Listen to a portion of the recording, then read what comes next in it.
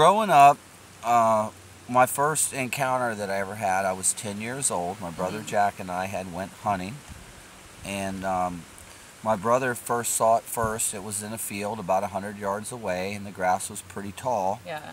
And I couldn't see it because the grass was just too high. So he had to pick me up, and when he picked me up and I peered out over the grass, I could see it walking across the grass.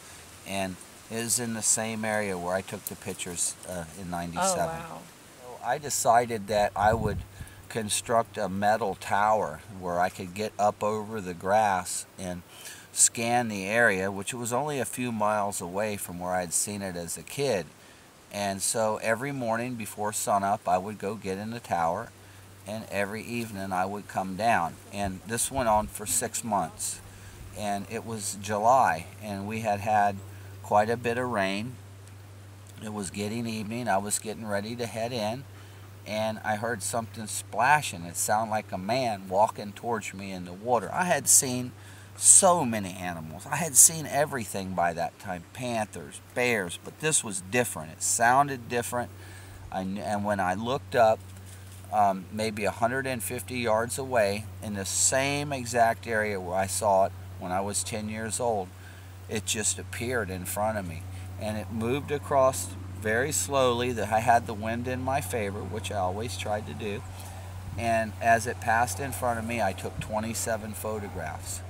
And when I got home that evening, this was back in the days where you had to get your pictures developed. So it was going to be another day before I could see if I'd actually got it on film.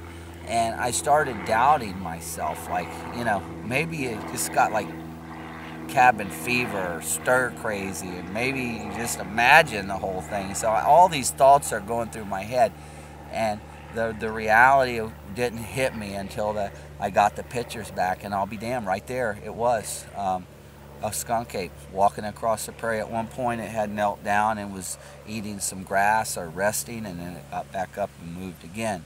Going for any further with my research, I have went so far with it now as to where if I wanted to present it to the state and say, we're going to need to protect these things, I would have to take the final step, and then all of the sudden, public access to the Everglades is going to be dramatically impacted. And the biologists working here in this region of Florida know that I'm doing research. Some of them just disregard it as nonsense, but the ones who truly want to believe that there's things that we don't know about on this planet, the open-minded ones, even they said, Dave, we believe in what you're doing. We know you're not lying. You've just done this for too long. But Dave, it's just a group of chimpanzees that's somehow adapted to the glades and is living out there. That's all it could be. There's no skunk apes. What I'm seeing is 6.5 feet tall. It's climbing trees, walks like a man. It's not a chimpanzee.